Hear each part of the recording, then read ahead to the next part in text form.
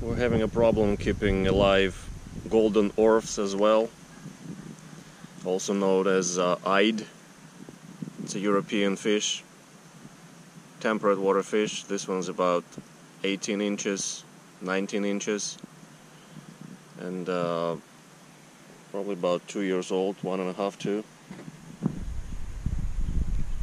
And this is probably fifth death out of the 6 that survived the initial acclimation and did rather well. But one by one they were dying off, and there's only one left. This is the sole survivor of the 6. Also about 20 or 19, 18 to 20 inches fish. About 45 to 50 centimeters.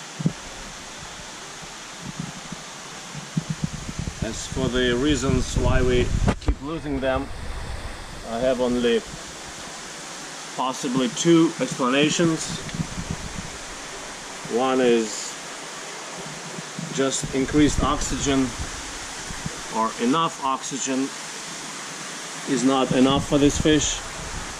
It really prefers water 65 Fahrenheit and below, no more than 65. Even though it gets much warmer in the ponds, even up north in the United States.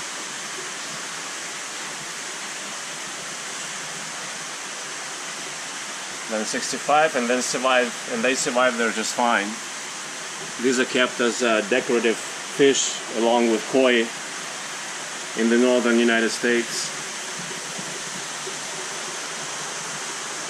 But anyhow, maybe the Floridian water that we have here, about 80 to 82 Fahrenheit at the highest for several months, maybe it's too much for these fish.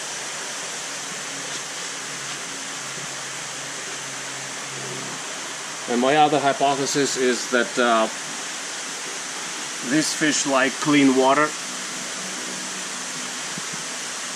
and our water changes in the retrospect have been insufficient for the last couple of years, which led to many losses, because I can't just use well water straight.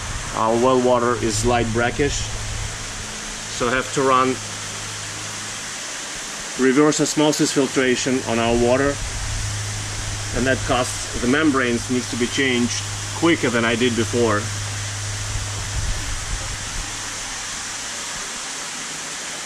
And that's why our water changes in the past couple of years have been, as I understand it now, insufficient. 100% in about 20 to 30 days, which at this load of fish it's not enough. So in January this year, 3 months ago, we bought new membranes and I installed them. So right now we're back to our normal water change of 100% in less than a week, 3 to 5 days currently. We make about 12,000 gallons of water a day. Most of it is, 85% of it is raw water. And we use it all to change the water in our exhibits continuously. It's just pumped in and then it overflows out 24/7, 365. So those are my only 2 thoughts as for why we've been having problems. And to test them, I want to get more of the orfe now that our water change is excellent, and I intend to keep it that way despite the great expense of the membranes. Each time we have to change 6 membranes, it's about $1,500.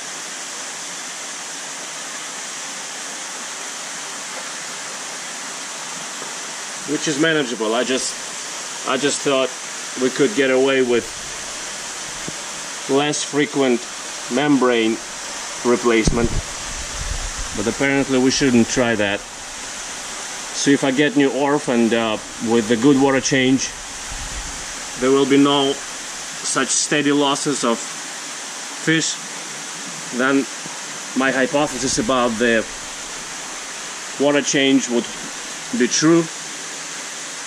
But if not, then it's not the cause, it's something else.